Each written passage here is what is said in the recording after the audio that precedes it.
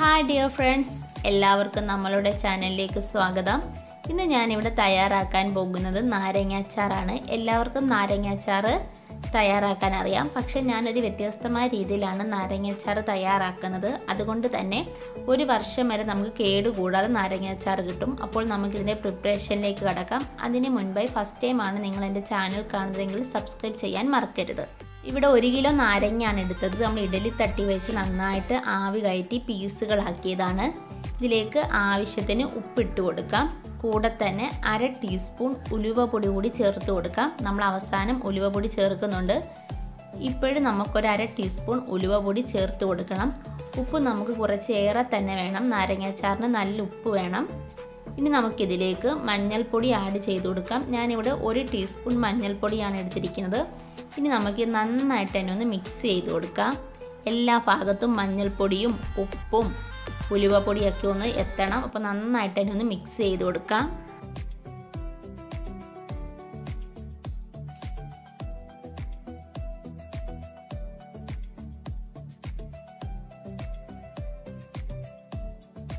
ഇതിപ്പോൾ നന്നായിട്ട് തന്നെ നമ്മൾ മിക്സ് ആക്കി എടുത്തിട്ടുണ്ട്. ഇനി നമുക്കിതൊരു പാത്രത്തിലേക്ക് മാറ്റാം. നമ്മൾ 2 പാത്രമാണ് എടുക്കുന്നത്. അടിയിലൊരു പ്ലേറ്റും വെച്ച് കൊടുക്കുന്നു. അതിൻ്റെ മുകളിൽ ഒരു അരിപ്പ പാത്രം വെച്ച് കൊടുത്തിട്ടുണ്ട്. അരിപ്പ പാത്രത്തിലേക്ക് വേണം നമ്മുടെ നാരങ്ങ ഇട്ട് കൊടുക്കാൻ. ഇങ്ങനെ ആകുമ്പോൾ നാരങ്ങയുടെ ആ ജ്യൂസ് ആ അടിയിലത്തെ പാത്രത്തിലോട്ട് പോകും. നമുക്ക് ആ ജ്യൂസ് അച്ചാറിലേക്ക് ആവശ്യമുണ്ട്. ഇങ്ങനെ ചെയ്യുമ്പോൾ നമ്മുടെ നാരങ്ങ നല്ല ഡ്രൈ ആയിട്ടിരിക്കും. ഇത് നമുക്കൊരു 8 മണിക്കൂർ മാറ്റി വയ്ക്കണം. 3 മണിക്കൂർ വെയിലത്ത് വെക്കണം. ബാക്കി 5 മണിക്കൂർ നമുക്ക് റൂമിൽ തന്നെ മാറ്റി വെച്ചേക്കാം. ഇങ്ങനെ ചെയ്യുമ്പോൾ അച്ചാർ ഒരുപാട് നാൾ കേടുകൂടാതെ നമുക്ക് ഉപയോഗിക്കാം. അപ്പോൾ നമുക്കിതൊന്ന് വെയിലത്ത് വെക്കാം.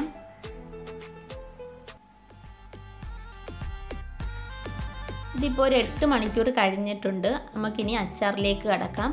ഇപ്പോൾ ഞാനിവിടെ ഒരു ഉരുളി എടുത്തിട്ടുണ്ട്. ഏത് പാത്രം വേണമെങ്കിലും എടുക്കാം. നല്ല അടി കട്ടിയുള്ള പാത്രം എടുക്കണം. ഉരുളി ഒന്ന് ചൂടാകുന്നിടം വരെ ഒന്ന് വെയിറ്റ് ചെയ്യാം.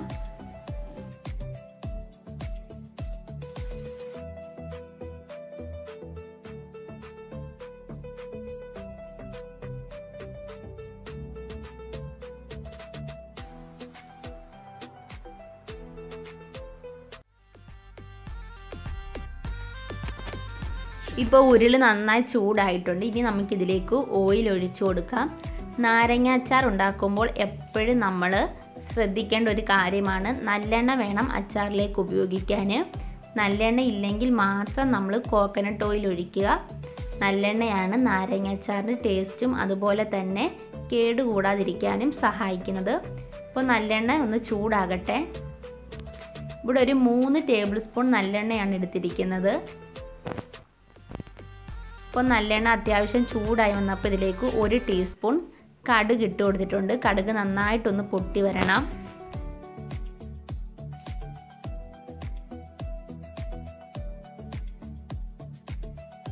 ഇപ്പോൾ പൊട്ടി വന്നിട്ടുണ്ട്. ഇനി നമുക്കിതിലേക്ക് വെളുത്തുള്ളി ചേർത്ത് കൊടുക്കാം. 250 ഗ്രാം വെളുത്തുള്ളിയാണ് 1 കിലോ നാരങ്ങയിലേക്ക് യൂസ് ചെയ്യുന്നത്.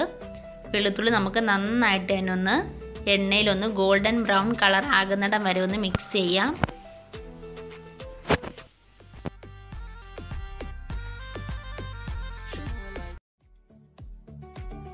ഇനി നമുക്ക് ഈ വെളുത്തുള്ളിയിലേക്ക് പച്ചമുളക് ആഡ് ചെയ്ത് കൊടുക്കാം. ഇവിടെ 8 പച്ചമുളകാണ് എടുത്തിരിക്കുന്നത്. അത്യാവശ്യം നല്ല എരിവൊക്കെയുള്ള പച്ചമുളക് തന്നെയാണ്. ഇനി ഇതിലേക്ക് 1 പിടി കറിവേപ്പില കൂടി ഇട്ട് കൊടുത്ത് നന്നായിട്ട് തന്നെ ഒന്ന് മിക്സ് ചെയ്ത് കൊടുക്കാം.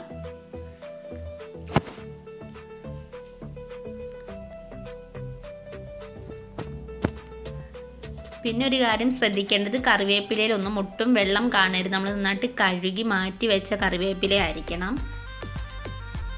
അച്ചാറി വെള്ളം തൊടാനേ പാടില്ല. ഇനി നമുക്കിതിലേക്ക് ഇഞ്ചി ആഡ് ചെയ്ത് കൊടുക്കാം. ഇവിടെ 250 ഗ്രാം ഇഞ്ചി നമ്മൾ നന്നായിട്ട് ചതച്ചെടുത്ത് വെച്ചിരിക്കുന്നതാണ്. ഇനി ഇതുകൂടി ഇട്ട് കൊടുത്ത് നന്നായിട്ട് തന്നെ ഒന്ന് മിക്സ് ചെയ്തെടുക്കാം. നമ്മുടെ ഇഞ്ചിയും വെളുത്തുള്ളിയും പച്ചമുളകും എല്ലാം നല്ലൊരു ഗോൾഡൻ ബ്രൗൺ കളർ ആകുന്നിടം വരെ നമുക്കൊന്ന് മിക്സ് ചെയ്യാം.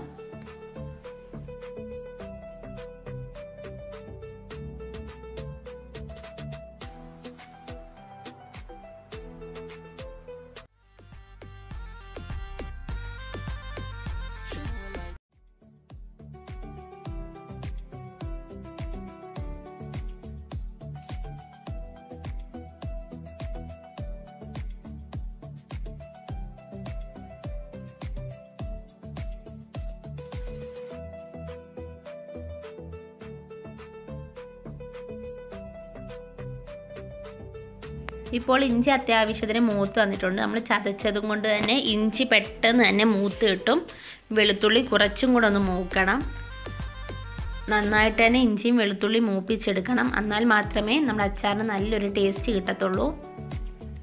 ഇപ്പോൾ ഇഞ്ചിയും വെളുത്തുള്ളിയൊക്കെ നന്നായിട്ട് തന്നെ മൂത്ത് വന്നിട്ടുണ്ട്. ഇനി നമുക്കിതിലേക്ക് മുളക് പൊടി ചേർത്ത് കൊടുക്കാം. കാശ്മീരി റെഡ് ചില്ലി അല്ല, സാധാ മുളക് പൊടിയാണ്. മുളക് പൊടി ഒരു 3 ടേബിൾ സ്പൂൺ നമ്മൾ ചേർത്ത് കൊടുക്കണം. എന്നിട്ട് നമുക്ക് നന്നായിട്ട് തന്നെ ഒന്ന് മിക്സ് ചെയ്തെടുക്കാം. ഇത്രയും നേരം നമ്മൾ തീ കൂട്ടി തന്നെയാണ് വെച്ചിരുന്നത്. ഇനി നമ്മൾ ലോ ഫ്ലെയിമിലോട്ട് മാറ്റണം, അല്ലെങ്കിൽ പൊടി പെട്ടെന്ന് തന്നെ കരിഞ്ഞു പോകും. അപ്പോൾ നമുക്ക് നന്നായിട്ട് തന്നെ മുളക് പൊടി ഒന്ന് മിക്സ് ചെയ്തെടുക്കാം.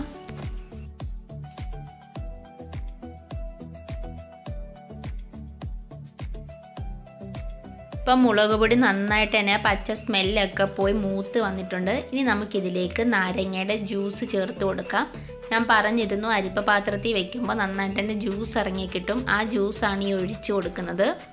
നമുക്ക് നന്നായിട്ട് തന്നെ ഒന്ന് മിക്സ് ചെയ്ത് കൊടുക്കാം.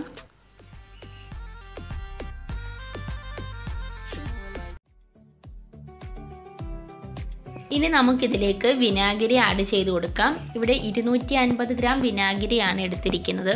നമുക്ക് നന്നായിട്ട് തന്നെ വിനാഗിരി ഒഴിച്ച് ഒന്ന് മിക്സ് ചെയ്ത് കൊടുക്കാം.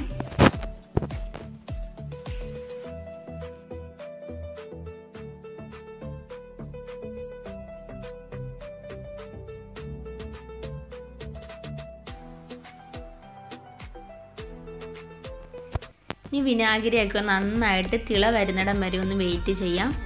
ഇപ്പോൾ നന്നായിട്ട് തന്നെ തിളയൊക്കെ വരുന്നുണ്ട്.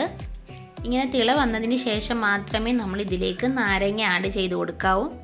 അപ്പോൾ നന്നായിട്ട് തന്നെ വിനാഗിരി തിളച്ച് വരുന്നുണ്ട്.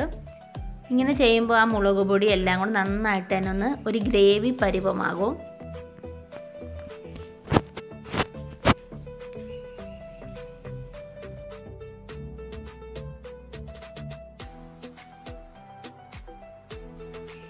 ഇപ്പോൾ ആ നല്ലെണ്ണയൊക്കെ നന്നായിട്ട് തന്നെ തെളിഞ്ഞ് വരുന്നുണ്ട്. ഇനി നമുക്കിതിലേക്ക് നാരങ്ങ ആഡ് ചെയ്ത് കൊടുക്കാം.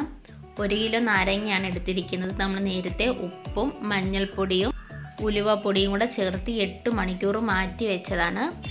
ഇതും കൂടി ഇട്ട് കൊടുത്ത് നമുക്ക് നന്നായിട്ട് തന്നെ ഒന്ന് മിക്സ് ചെയ്തെടുക്കാം.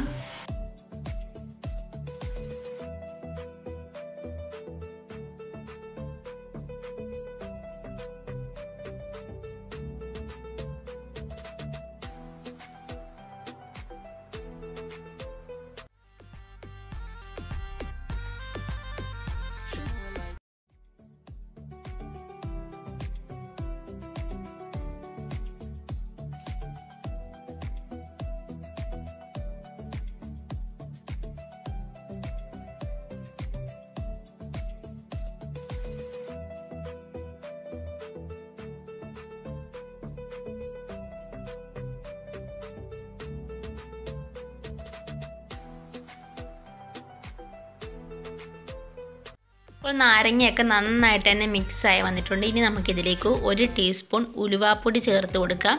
നമ്മൾ നേരത്തെ നാരങ്ങയിൽ 1/2 ടീസ്പൂൺ ഉലുവാപ്പൊടി ചേർത്തതാണ്. അത് കൂടാതെ 1 ടീസ്പൂൺ ഉലുവാപ്പൊടി കൂടിയാണ് ചേർക്കുന്നത്. അതുപോലെ തന്നെ 1 ടീസ്പൂൺ കായം കൂടെ ചേർത്ത് കൊടുക്കണം. പൊടിച്ച കായമാണിത്. കായോ ഉലുവയൊക്കെ ചേരുമ്പോഴാണ് അച്ചാറിന് നല്ലൊരു മണം കിട്ടുന്നത്. അപ്പോൾ നമ്മൾ 1 ടീസ്പൂൺ ഉലുവാപ്പൊടിയും 1 ടീസ്പൂൺ കായവും ചേർത്ത് കൊടുത്തിട്ടുണ്ട്. നമുക്ക് ആകെ അച്ചാറിലേക്ക് 1.5 ടീസ്പൂൺ ഉലുവാപ്പൊടിയാണ് ചേർത്തത്.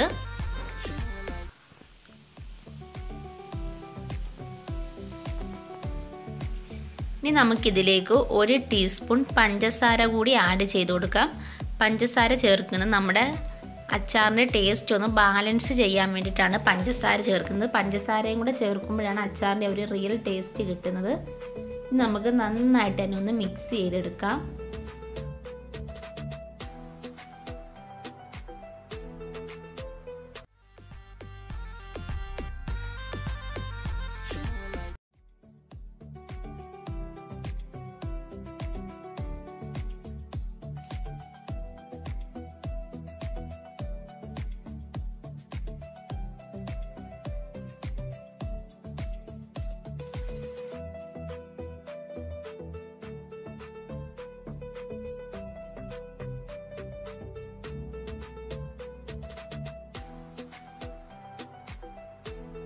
ഈ സ്റ്റേജിൽ നമുക്ക് അച്ചാറിൻ്റെ ടേസ്റ്റ് ഒക്കെ ഒന്ന് നോക്കാം. നോക്കിയപ്പോൾ ഉപ്പ് ഇച്ചിരി കുറവായിരുന്നു. അപ്പോൾ ഞാൻ അതിലേക്ക് ഉപ്പ് ആഡ് ചെയ്ത് കൊടുക്കുകയാണ്. നാരങ്ങ അച്ചാറിന് ഉപ്പ് ഇച്ചിരി അധികം തന്നെ നിൽക്കണം. അപ്പോൾ നമുക്ക് ആവശ്യത്തിനുള്ള ഉപ്പും കൂടെ ഒന്ന് ആഡ് ചെയ്ത് നന്നായിട്ട് തന്നെ ഒന്ന് മിക്സ് ചെയ്ത് കൊടുക്കാം. അപ്പോൾ എല്ലാവരും എൻ്റെ ഡിഷസൊക്കെ ട്രൈ ചെയ്യുന്നുണ്ട് എന്നറിഞ്ഞതിൽ വളരെയധികം സന്തോഷം. അപ്പോൾ തുടർന്നും നിങ്ങൾ എൻ്റെ ഡിഷസ് കാണുകയും അത് ട്രൈ ചെയ്യാൻ ശ്രമിക്കുകയൊക്കെ വേണം.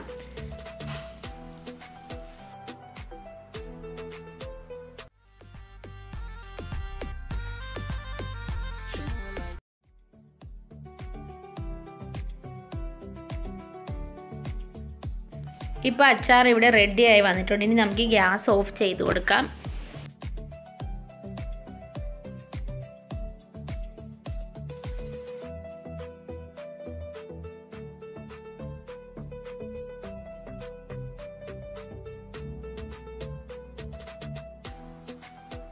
ഇപ്പോൾ നമ്മുടെ ടേസ്റ്റിയായ നാരങ്ങാച്ചാർ ഇവിടെ റെഡി ആയിട്ടുണ്ട്. ശരിക്കും ഇത് നല്ല ടേസ്റ്റാണ്. അതുപോലെ തന്നെ 1 വർഷം വരെ നമുക്കിത് കേടുകൂടാതെ ഉപയോഗിക്കാം. അപ്പോൾ നിങ്ങൾക്കിത് ഇഷ്ടപ്പെടുകയാണെങ്കിൽ ഉറപ്പായും ട്രൈ ചെയ്യണം. അതുപോലെ തന്നെ നമ്മളുടെ ചാനൽ ഇതുവരെയും സബ്സ്ക്രൈബ് ചെയ്തിട്ടില്ലെങ്കിൽ സബ്സ്ക്രൈബ് ചെയ്യണം. അടുത്തുള്ള കുഞ്ഞു ബെല്ലൈക്കണിൽ ഓൾ കൂടി ഒന്ന് പ്രസ് ചെയ്യണം. താങ്ക്